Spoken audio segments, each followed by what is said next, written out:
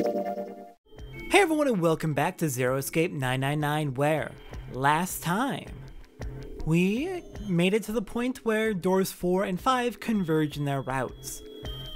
We searched for the missing red parts and found nothing. We searched for we searched for Snake.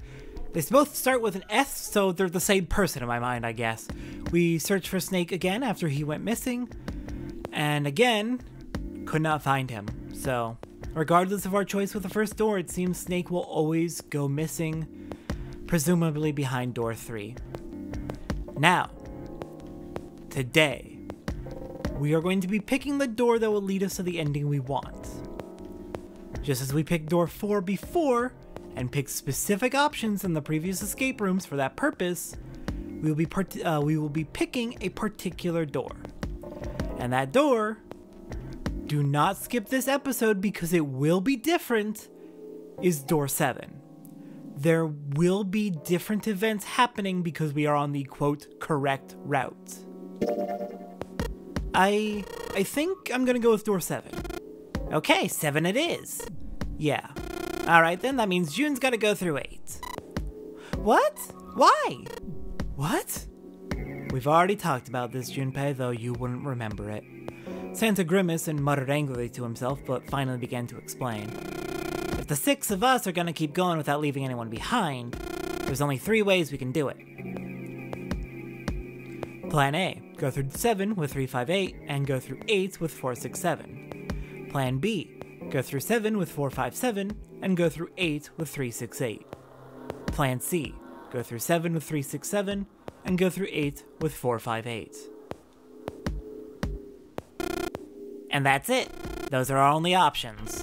In other words, 3 and 4 and 7 and 8 can never go through the same doors. You get it now? As Santa finished, June looked over at Junpei, tears welling up at the corners of her eyes. Oh no! You're saying we aren't gonna see each other again for a long time.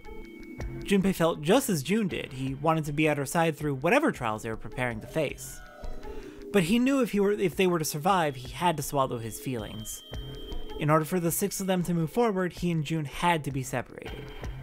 He looked at June. He was scared to lose her, but he swallowed, sealed his resolve, and did his best to smile. Hey, come on, you're making it sound like we're never gonna see each other again. We gotta split up, but only for a while. This is just like when we went into the 4 and 5 doors, remember? We got split up then too, but we all met back up. I'll bet 7 and 8 are just like that. You mean they're connected somewhere? Yeah, probably. Probably? She didn't sound very hopeful. It was 7 that interjected. I'm sure they're gonna connect somewhere. Why? What makes you think so? If they don't connect, neither team can get through door 9. In other words, the game would end right here. Zero's been on top of his shit so far. I don't think he'd blow it now. I'm damn sure that son of a bitch wants to have his fun as long as possible. He's not gonna end this game until we get through the 9 door. June said nothing. The tears were gone, but her eyes were still sad as they looked at Junpei. He met them and, with what reassurance he could manage, laid his hand gently on her shoulder. Everything's gonna be fine. We're gonna see each other again, I promise. June bit her lip and gave him an almost imperceptible nod. Yes, promise? Her voice was barely above a whisper. Santa's voice shattered the moment. Ah, you guys are done, right? He stretched and continued. Anyway, that's pretty much it. Clover and I will both go in separate groups. I figure I'll take 8 and Clover can take 7. Any problem with that, Clover? Clover looked away and was silent for a moment. Whatever. It was more a dismissal than an agreement, but Santa didn't seem to care. Alright, we're ready to go then. Let's move. At Santa's command, the group split and headed for their respective doors. Clover, 7, and Junpei walked toward door 7. Santa, Lotus, and June headed for door 8. For a long moment, they stood in front of the door. 7 took a deep breath. You guys ready? Yeah. Yes. Okay, let's go.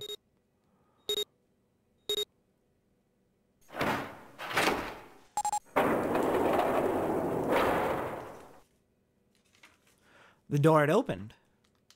A narrow hallway stretched out before them. 7 and Clover leapt through the door. The moment they did, their bracelets beeped. The detonators in the bracelets had been activated. Junpei stepped forward to follow them. But as he was about to step over the threshold, he stopped. He looked to his right, toward door 8. June stood there, a mirror image of Junpei. She turned and looked toward him. Their eyes met. They nodded. Their farewell took almost 1.5 seconds. Then someone took hold of Junpei's arms and hauled him bodily through the door.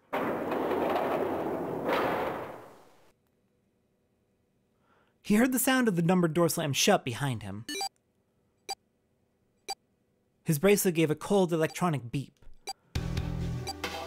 Only 81 seconds left. No time to waste, guys. Let's get moving. 7 led the way down the hallway. Junpei and Clover followed him as fast as they could. After what seemed like far more than 81 seconds, they reached the end of the hall. To the left of a wooden door, they found the dead. There was no time to rest or catch their breath. All 3 slammed their hands in quick succession over the scanner panel on the dead.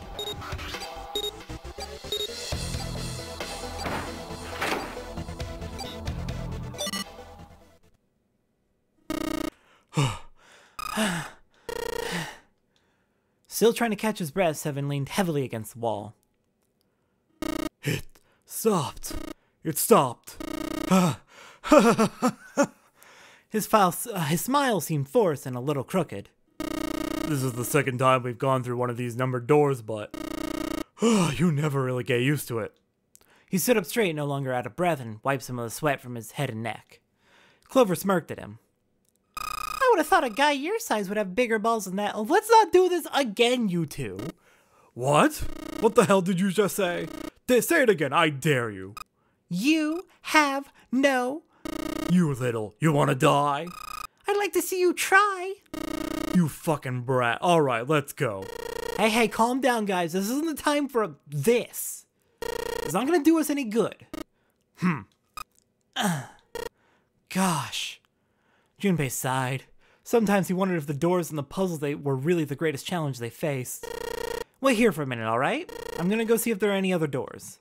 They didn't respond, but Junpei wasn't in the mood for a conversation anyway. Of course they're gonna do this shit again. Oh, these idiots, stop fighting! First he examined the inner part of the numbered door. It was, of course, shut tight.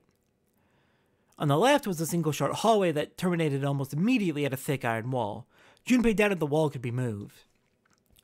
At last he gave up and returned to 7, who was tapping lightly on the wooden door. This door is the only option we've got, right?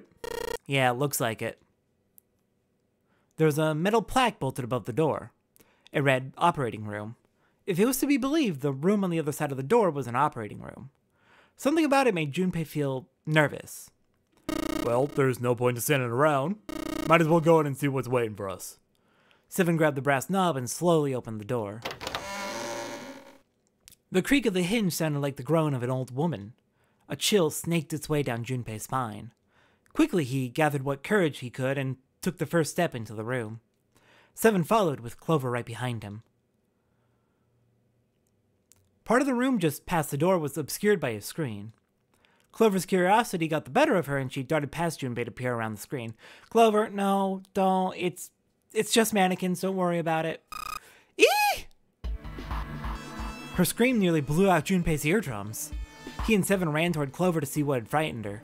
They ran to the screen, and the cause of her outburst was immediately clear. What the hell is this? Is this a corpse? It was something that looked kind of like a human lying across some sort of bed. No, not a bed. An operating table. The table sat on a rusty steel lift, and a cluster of bright operating lights shone down on it from the ceiling. Slowly they approached. As they got closer to the body, it became clear that it wasn't a body at all. What the hell? That's just a huge doll or something. A doll? Clover did not look terribly comforted. Slowly, she approached the operating table and looked as intently as possible from as far away as possible at the thing. Junpei could see her relax. You're right. It's only a doll. Man, it really scared me. She heaved a great sigh of relief and wiped a few drops of sweat from her forehead. 7 smirked. Well, I guess it would have been weird if you actually had any balls. 7, God.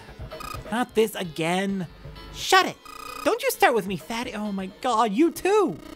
Oh, what's this? You want a piece of me, short stuff? Yeah, bring it on, you whale. Hey guys, not again, okay? Seriously, knock it off. Junpei sighed and shook his head. Anyway, it looks like he's got something the two of you could stand to have a little more of. I'm talking about a heart. Huh? Oh, this? You mean on his chest? Yeah. It was set a little higher than normal for a human body, but from the shape of the organ, could be no doubt that it was a heart. Why would there be a heart in a doll? I don't think it's a doll. You think maybe it's like a medical mannequin or something? Or maybe it's got more personal uses. Okay, now you can kill him, Clover. Seven's grin was more than a little perverted. Clover glared at him. Anyway, how about we take a look around this place? Let's go. Okay. Sure thing. So we know what to do here. We have solved this puzzle before. So we should be able to get through fairly easily.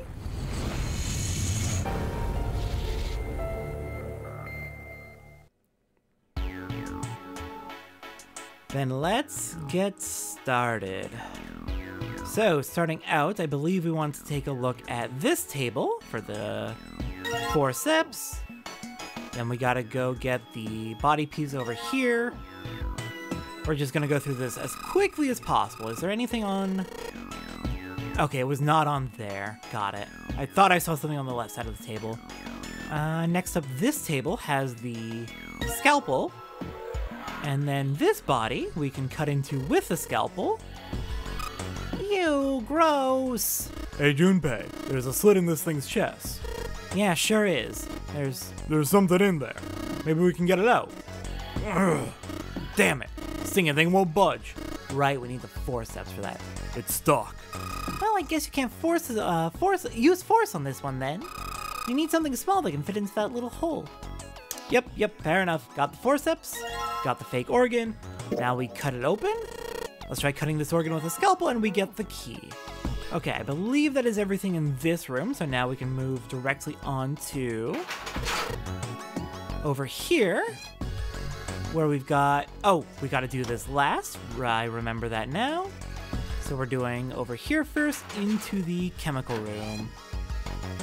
All right, first off, we have blue liquid, red liquid, the code. 1, 2, 3, carbon dioxide is 3, ammonia is 4, ethanol is... Oh god, what was ethanol? I'll need to go recount. What do you think this is a hint for? Maybe it's got something to do with this box? Indeed it does! Let's see, where's the ethanol? Something stinks! Is it coming from this bottle? It says NH3, okay, ammonia, that's not what we want. Then we'll skip through there. Oh, good stuff. Let's go for a drink. What are you talking about? I'm talking about that bottle. It says C2H5OH, right? Okay, C2H5OH.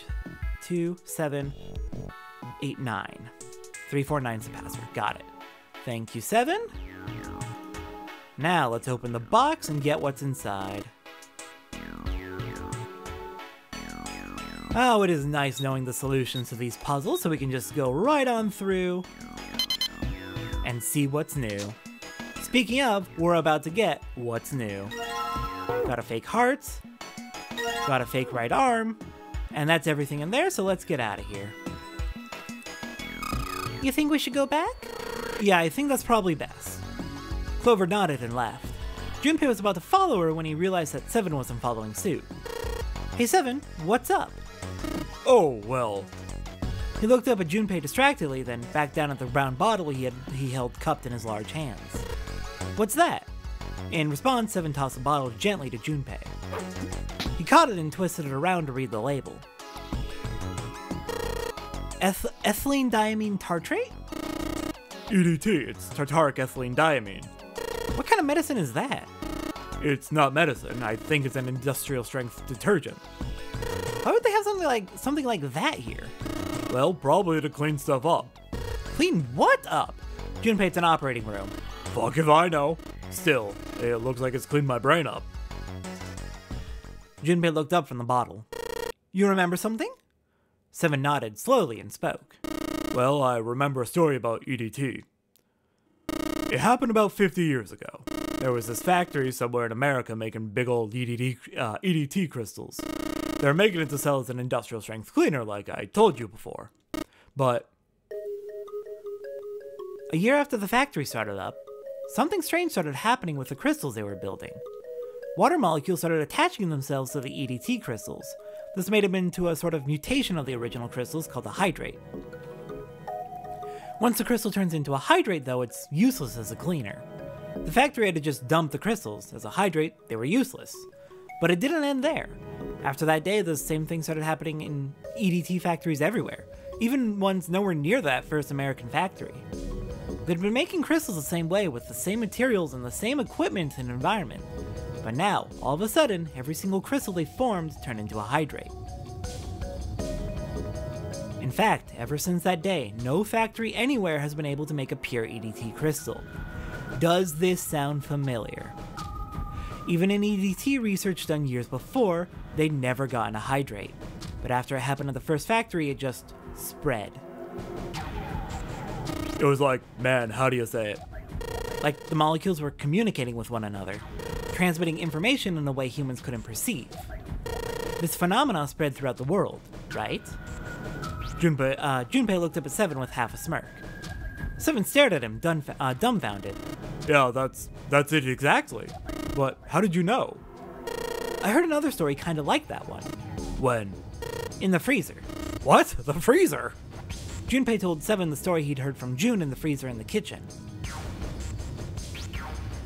How one day, glycerin began to crystallize, and the story of ice that wouldn't melt at room temperature. When Junpei was done, Seven looked thoughtful and absent-mindedly rubbed the scar on his chin. Ice that doesn't melt at room temperature, huh? That sound familiar? Yeah, hold up. I feel like I can remember something. It's right there. Seven squinted. His eyes stared off into space as if he were trying desperately to focus on something far away. Do you know about Ice 9? Do you know about Ice 9? Ice 9. Ice 9. Ice 9. Ice. Suddenly, Seven's eyes shot open. That's it. I remember now. That woman, she's on this boat. That woman? I'm sorry? Alice. Alice. Who's Alice? Come on, the woman who won't melt at room temperature. Are all the pieces starting to come together, and the reason I did the routes in this order starting to make sense? Are you starting to notice how everything is starting to connect? Remember all ice. Come on, the woman who won't melt at room temperature. Huh? It became clear to Seven that Junpei had no idea what he was talking about. He ran his hand across his face and took a deep breath. You know how the Titanic sank on April 15th, 1912, right? Yeah, more than 1,500 people died. Worst maritime accident in history. What about it? Did you hear about the boat that was sent to collect the dead bodies? I think that was the RMS Carpathia, right? It was a cruise liner, just like the Titanic. No, that was the ship that picked up the survivors. The ship that collected the dead bodies was the CS Mackay Bennett. The Mackay Bennett showed up on April 17th, 2 days after the accident. It set out from Halifax, a port in Canada, and recovered 306 bodies. The Atlantic, that far north, was really cold. It would have to be for there to be icebergs and stuff. Anyway, the bodies they pulled out of the water were frozen solid. This isn't a very nice story. So what happened next? Well, they say the Mackay Bennett recovered something more than just dead bodies. There were various bits of stuff floating around in the water. Things the drowned had carried around with them, or stuff dislodged from as the ship sank. One of the things they found was a coffin. A coffin? Yeah, a wooden one. The craftsman who made it must have been pretty skilled. It wasn't just a wooden coffin, it was all wood. There were no nails or reinforcements, and there were no gaps in the wood anywhere. It was airtight. The crew got pretty curious about what might be inside it and opened it up. They had to get a wedge and hammer it open, it was so well made. Inside, they found a woman, or I guess you should say, they found the dead body of a woman. Her hair was thick and black, and her skin was deep brown and didn't show any signs of age or decomposition. They say that she looked gorgeous, like a goddess. She was obviously dead, but everyone who looked at her said she just looked like she was sleeping. Her skin was so lifelike, she looked like she might wake up at any minute. She didn't, though. Like the rest of the bodies they found, she was frozen solid. Eventually, the McCabe-Bennett finished the search and returned to the Halifax. The 306 bodies were unloaded and taken ashore. However, it was warm enough that they began to melt. They say that the stink was horrible. But there was one body that didn't thaw. The girl in the coffin. That's right. Everybody thought for sure that she'd melt and start to rot with it like the rest of them eventually. But weeks passed and nothing happened. Then a month had passed, and another, and it was summer and she was still frozen solid. After a while, people started to say she was some sort of miracle. Rumors about the girl started to spread, and people came to visit Halifax from all over. After a while, people started to call her All Ice. Alice. Of course, those rumors didn't last long. Why? Well, she up and disappeared. One day Alice was there, and the next day she wasn't. They say someone snuck into where they were keeping her and stole the body. With the body gone, the rumors followed pretty quickly. And after a while, no one remembered her. You might be able to find something about her if you could find a newspaper from back then, but that's about it. Wait, you just said that she was on this boat. Yeah, I did. Alice has got to be somewhere on this ship. How can you... Now why the hell would you say something like that? Because I know. And just what is it you know? What happened to Alice after she was stolen? How do you know this? 7? Junpei gulped. Alright, tell me. What happened to Alice? 7 nodded slowly and took on the look of a man recalling something long buried. Well, around that time, the word was there was a thriving black market in New York. I mean, I'm sure there still is, but this was special. All millionaires from all over the world. I've heard that Alice went up for auction there. You've heard this, but you don't know this. The person who won the auction was Lord Dashiell Gordain. You've heard that name before, right? Sir Gordain? Isn't he the guy who bought the Gigantic, the Titanic's sister ship? Yeah, that's him. Although I guess he hadn't done that yet.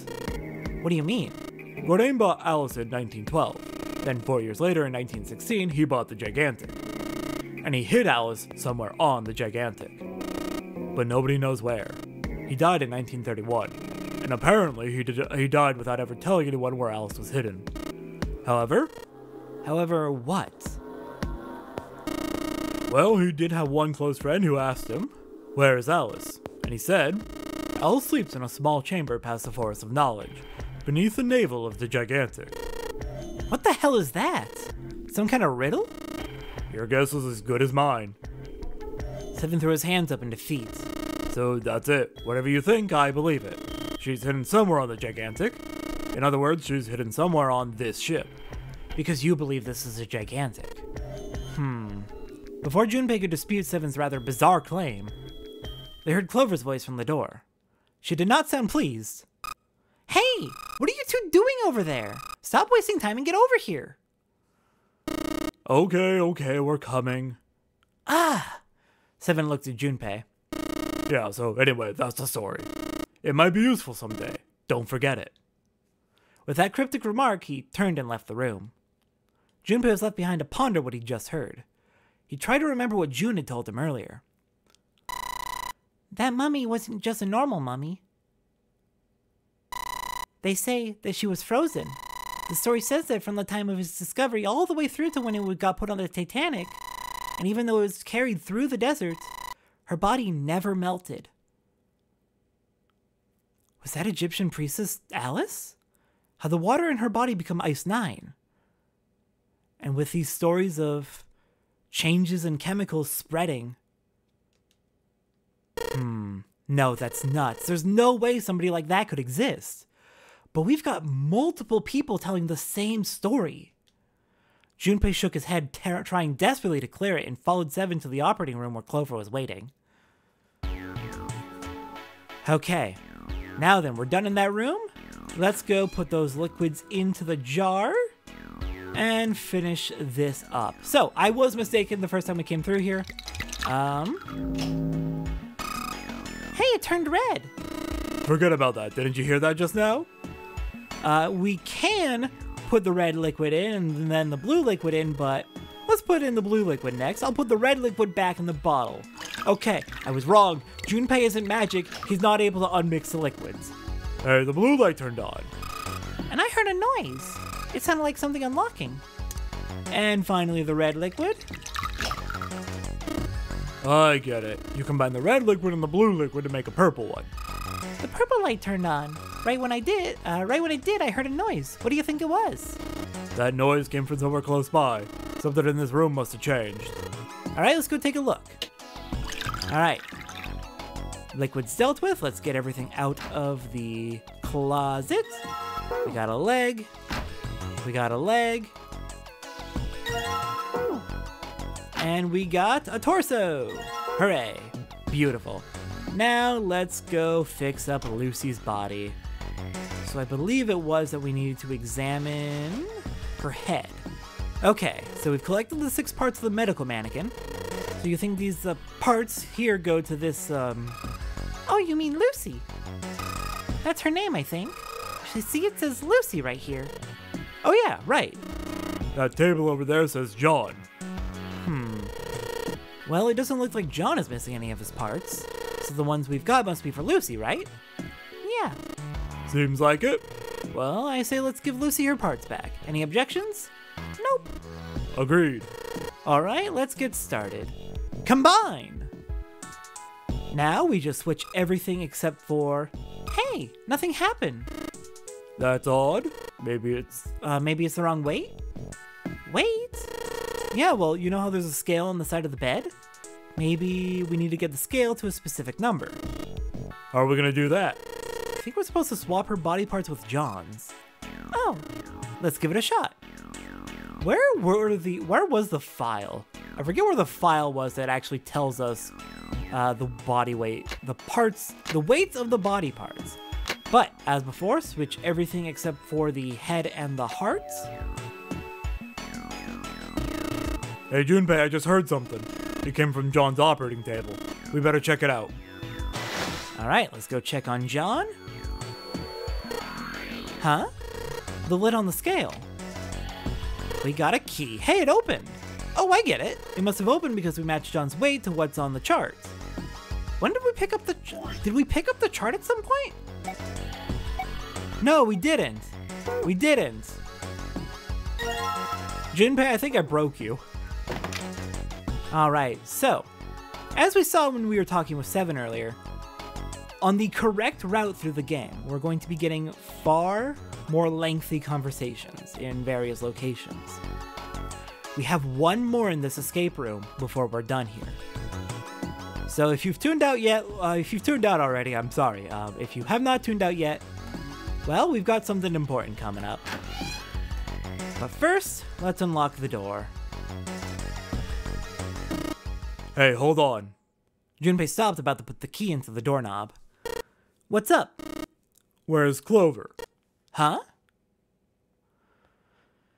Junpei turned around. Clover was nowhere to be seen.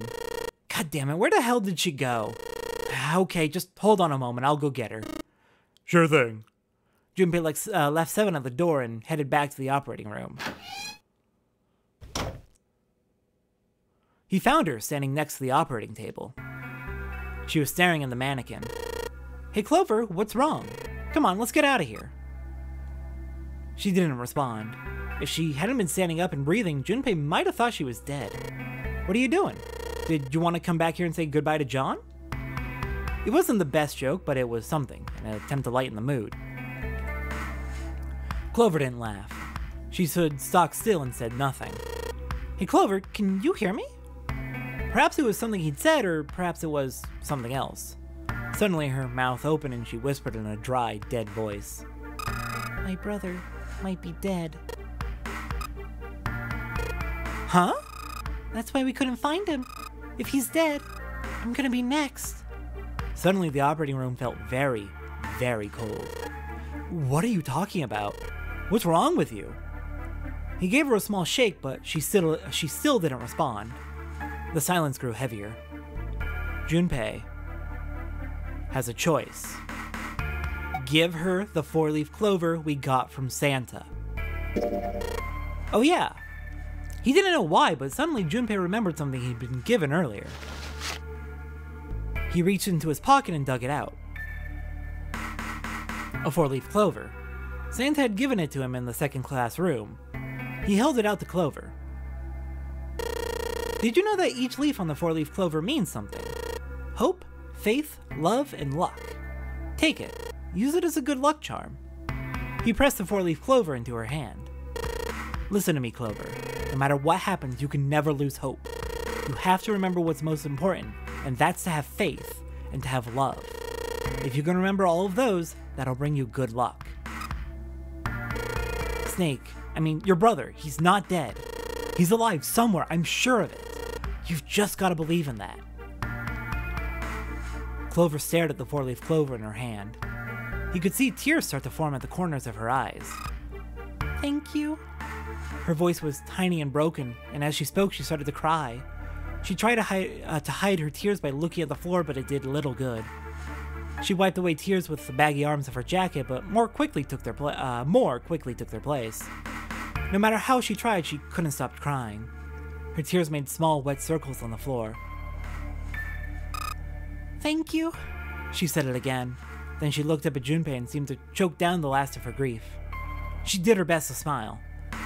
Junpei wiped an errant tear from her cheek with his thumb and gave her the best smile he could manage.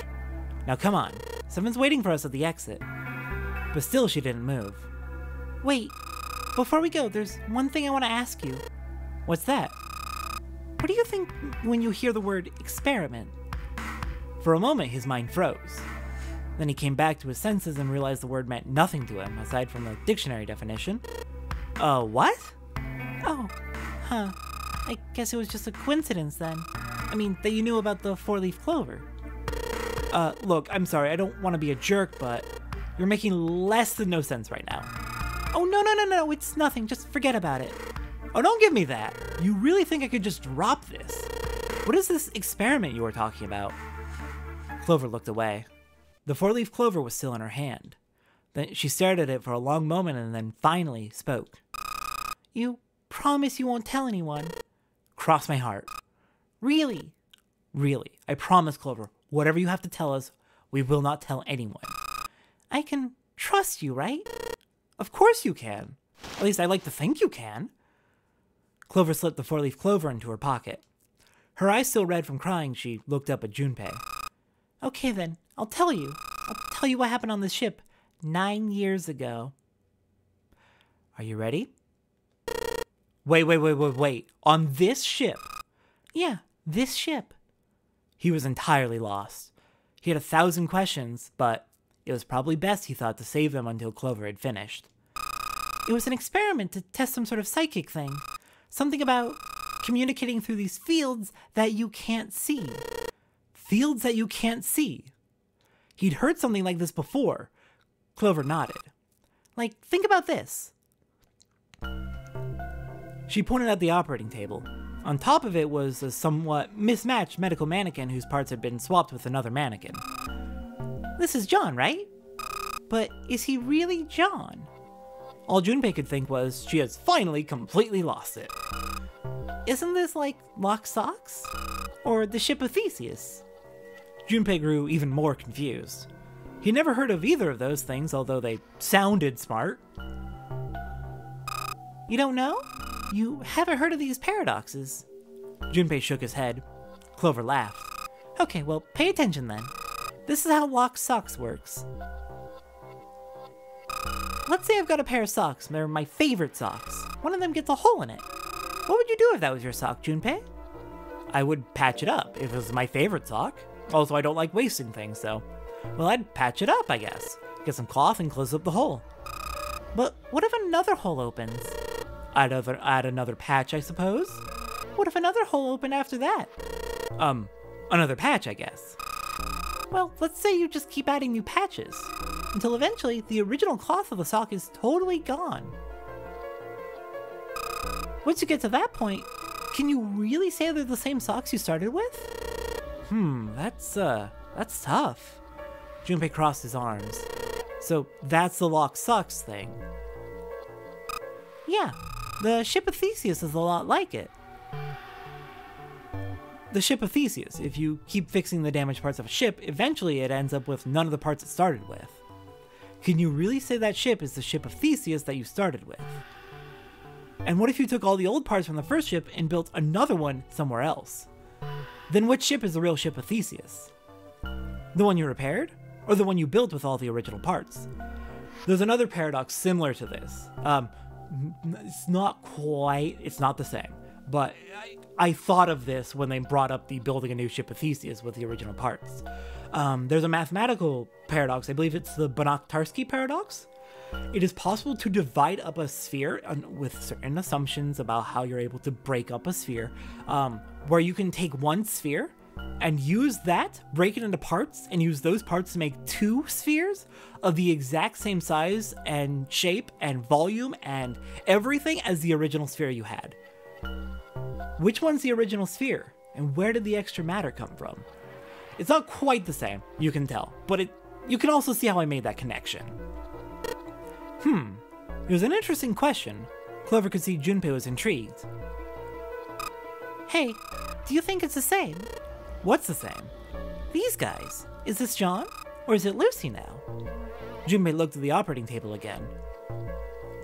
A mannequin full of body parts from a different body. Clover had been right. It was just like Locke's socks on the ship of Theseus. The part of the body that holds a person's identity is the head. Of course, for many hundreds of years, conventional wisdom had held that a man's identity resided in his heart, or any of a number of internal organs.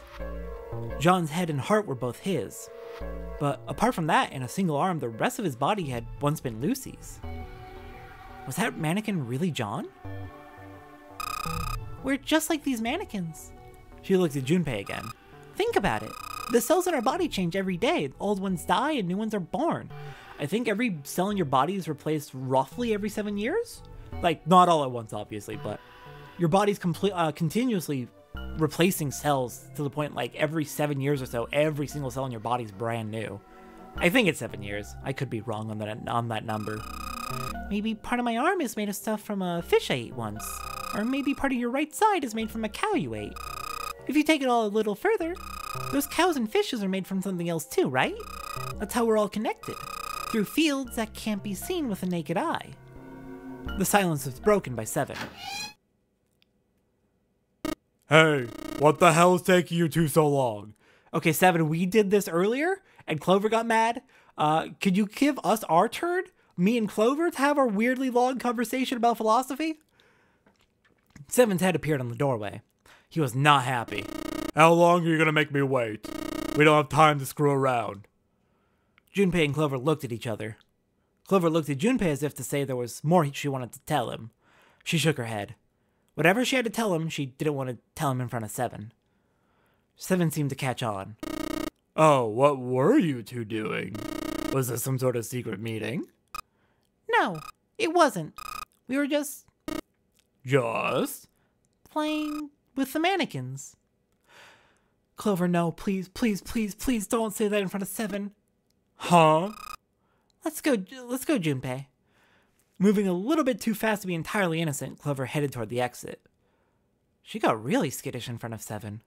Huh. Seven stared after her, then turned to Junpei with an amused expression. Playing with mannequins, huh? Didn't know you were into that kind of thing, Junpei. She didn't get a chance to tell us about what happened on the ship 9 years ago. You're a dick. Junpei dashed past him and traced Clover's path out the door. With a short laugh, Seven followed. They stood looking at the door. Junpei took out the Jupiter key. Alright, I'm gonna open it now. Is that cool? You don't need to keep asking. Just do it, alright? Fine then. He slid the key into the keyhole and turned it. He felt it unlock.